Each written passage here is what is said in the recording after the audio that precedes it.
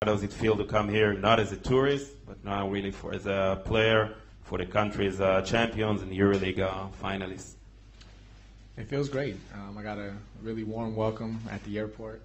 I got a chance to come out here with my family, and I think it's going to be a great life experience for me to be able to play professionally at a very high level for an organization that's committed to winning. And I'm just here to do whatever I can to help. You know, whatever the staff and management asks of me, that's my responsibility for the time I'm here. I can't control the other stuff that goes on with the lockout in the NBA. But I'm committed to this team, the coaching staff, the organization, for my time here, and I just want to do my part to help us grow and continue on those winning ways. Excited about the sport, excited about me being here.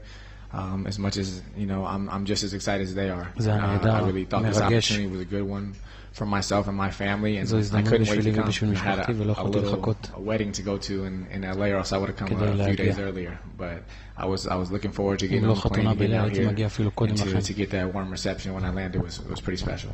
First off, with the style of play, I think it will fit me very well.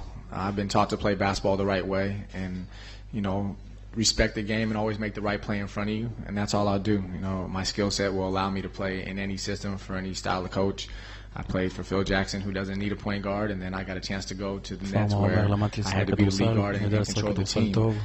So I'm not really too concerned about adjusting to the style of play. You know, I just fit in with the teammates and see what the staff asks me. And in terms of leaving during the middle of the season, it's not something I'm looking forward to. You know, I'm sure I'm going to be close with all the guys on the team, make new friends and close people out here that I'm not going to want to leave. But there's a business aspect to it too, and part of my contract says once the NBA figures it out, I have to go back. And I think they've done a great job putting other people in place to pick up the slack. People are very capable of keeping this organization going in the right direction, if I'm here or if I'm not. Jordan, what do you think about what's happening this summer with a lot of NBA players coming to play in Europe? What do you think is going to do to the EuroLeague, to the European domestic leagues?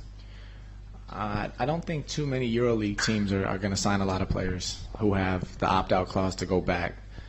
But this is what we do for a living. This is our job, and for the time being, we can't work. There's no place for us to go play other than to come over here.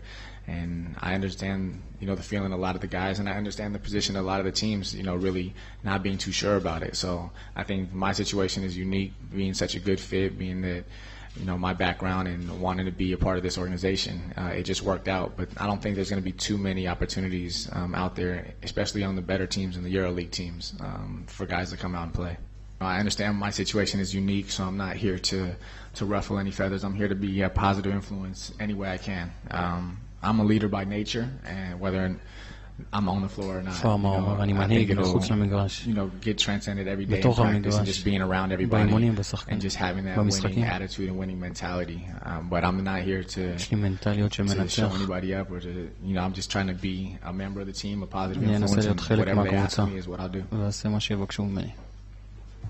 Right now I have a contract back in America that I have to go back to. The situation resolves itself, but there will come a time in the actual very near future that I'll be a free agent there and I can go play wherever I want. And I think this will be a great step in just testing the waters and seeing how it works out for everybody involved. And I'm definitely not opposed to it. I like to see all my options that are out there, and, you know, I feel very welcome, feel part of this family right now. So I think it's definitely a step in the right direction. Last year, Maccabi Tel Aviv made it to the European final against Panathinaikos. Do you think now that you're here, they can do with you one step forward in this season? I hope so. I mean, that's what I'm here for, and I try to win every time I step on the floor.